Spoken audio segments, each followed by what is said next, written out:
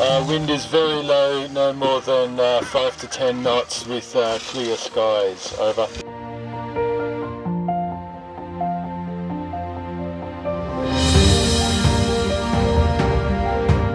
The Mawson's Huts Foundation was established in 1997 as a not-for-profit charity to work in partnership with the Australian Antarctic Division to carry out the conservation work on these wonderful buildings, which were the main base for 2 years of the 1911-14 Australasian Antarctic expedition led by Douglas Mawson.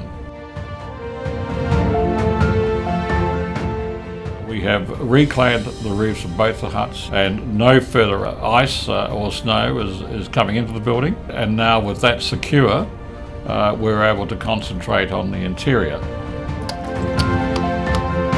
Right, at the moment just excavating a lot of ice and snow from the interior of the huts, and for me it's really a fantastic thing to be involved in. It's a great team of people, but over the years major problems have been snow and ice getting into the building, and then just the build up in here that's causing conservation problems for all the artefacts and the structures. I was part of a team that was able to re-roof the building and stop it getting in, and now to be part of a team that can actually remove most of this, expose the spaces and reveal the building pretty much as it was when Mawson left is going to be bloody wonderful.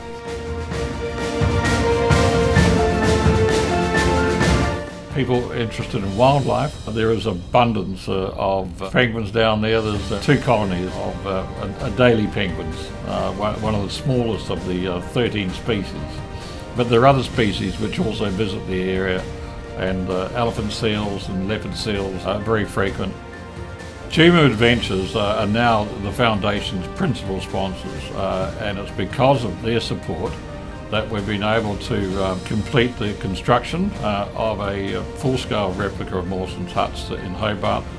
And we have a range of other projects which Chimu Adventures are actively supporting and sponsoring. Without their support, our projects would not be able to get off the ground.